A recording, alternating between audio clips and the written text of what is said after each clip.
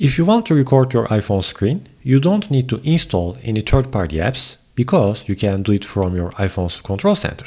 To access the control center, swipe down from the top right corner of your screen. Then you should see this icon here, which is the screen recording icon. But if you don't see that, then you need to activate it. And to activate it, go to your settings, swipe down and find the control center option.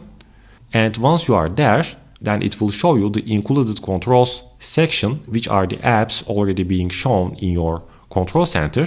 And if you swipe down, you should see a lot of different applications. Now keep swiping down until you see the screen recording app. Click on the plus sign and it will be taken automatically to the included controls section, which means that now it is ready to use. Go back to your home menu, swipe down and start your control center again. And this time you should see the screen recording app here.